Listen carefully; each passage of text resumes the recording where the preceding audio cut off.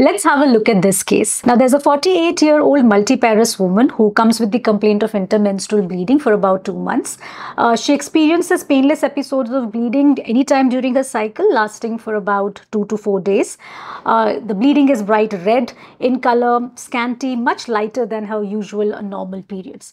Now, as far as a menstrual cycle is concerned, her cycles are regular with cycle length of about 21 to 25 days, bleeding lasting for an average about 3 days and average flow. Now, this is a case of intermenstrual bleeding, where bleeding occurs between, clearly defined cyclical and predictable menses. The episodes may be random or may occur in a predictable fashion at the same day in each cycle. Now, this 48-year-old woman with intermenstrual bleeding, otherwise normal cycles, her LMP was about 5 days ago. She's sexually active and has not noticed any vaginal dryness. There's no history of dysmenorrhea, pelvic pain, dyspareunia, postcoital bleeding or vaginal discharge. There's no history of hot flashes or night sweats. She has 2 children and uses condoms for contraception. She has a recent pap smear that was normal. There's no other relevant medical, surgical or drug history. On examination, she is obese. Her pulse rate is 80 per minute. Blood pressure is 130/80. The abdominal examination is absolutely unremarkable. On per speculum examination, there is slightly atrophic looking vagina, but the cervix otherwise looks healthy, and there's no active bleeding as of now. On per vaginal examination, the uterus is normal size, anteverted, mobile, non-tender, bilateral fornices are also free, and there's no adnexal tenderness. So what is the differential diagnosis in this particular case? Now, whenever there is a reproductive age group woman who comes with any sort of or any pattern of abnormal uterine bleeding complaint, particularly when there is active vaginal bleeding, one should always consider the possibility of pregnancy-associated complications.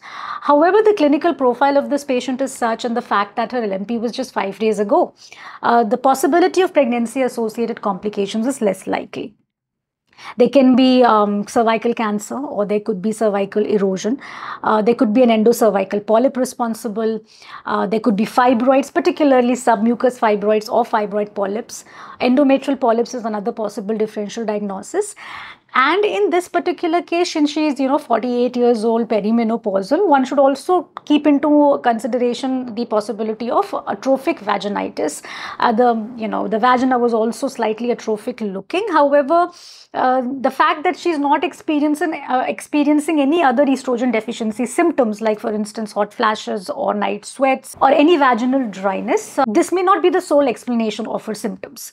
Now, another possible differential one should consider is irregular bleeding that can happen with contraceptive use, particularly progesterone-only contraceptives, be it PO pills or maybe injectable or implants. In this particular case, the clinical examination findings, as we saw, were entirely normal, and her hemoglobin is 12 gram per deciliter, a TLC of 4200 per millimeters cube, a platelet count of 2 lakh per mm cube. There's no relevant medical or surgical or drug history anyways, so we rely mainly on the transvaginal sonography report. So on TVS, what we see here is a hyperechoic lesion present inside the endometrial cavity. It roughly measures about 1.25 centimeters in this particular situation, and very peculiar, we also notice this feeding vessel sign of these which are seen on the ultrasound Doppler, as we can see here. So this is suggestive of endometrial polyp. Now, endometrial polyp arises from areas of epithelial and stromal overgrowth. The incidence increases with age throughout the reproductive years. It may be asymptomatic in most women, or it can present with abnormal uterine bleeding. It can present with heavy menstrual bleeding also. It can also present with irregular pattern of bleeding, and can also present with intermenstrual bleeding, very typical of endometrial polyp. It may cause dysmenorrhea in certain circumstances. It can be associated with infertility, can be associated with tamoxifen, and as we can see, ultrasound raises the possibility, raises the suspicion. The confirmation usually needs a hysteroscopy and a histopath, which will be done after removal of the polyp. So final confirmation can be achieved in that manner. Now, the management in this case, what was done was a hysteroscopic resection of the polyp, hysteroscopic polypectomy. It achieved 3 purposes. First, It removed the cause of the bleeding, so symptomatic relief.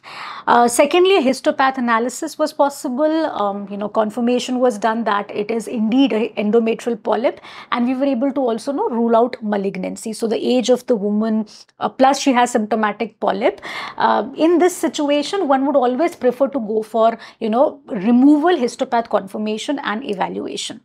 And simultaneously, because we did a hysteroscopy, we were able to evaluate the rest of the endometrial cavity as well. Now, sometimes in situations where hysteroscopy may not be available, I mean, ideally the standard of care is hysteroscopy, but if it is not available, one could possibly also go for a dilatation and curettage. One would go in blind in that situation, but again, one will have to take care that the entire endometrial cavity is curated out. Now, sometimes there can be an incidentally diagnosed polyp. Like, for instance, the patient is entirely asymptomatic, maybe a scan is done for some other reason, and an endometrial polyp has been picked up. So, in younger women who have no other risk factors for any endometrial pathology, who are, not having any high risk factors predisposing to endometrial cancer, there is no unnecessary need to, surgically deal with a polyp or to do a polypectomy. However, yes, sometimes there can be situations where the woman may be dealing with infertility, and an endometrial polyp is discovered then. Now, whether to remove or not, I mean, if she's symptomatic with it, one definitely prefers removal. But if it is asymptomatic and in the context of infertility, particularly if, let's say, some assisted fertility techniques are being attempted, like maybe an intrauterine insemination or IVF, then most of us prefer removing the polyp in this situation as well. So with this, incidentally diagnosed, asymptomatic, or maybe symptomatic, and the clinical context will help us decide how the patient is managed.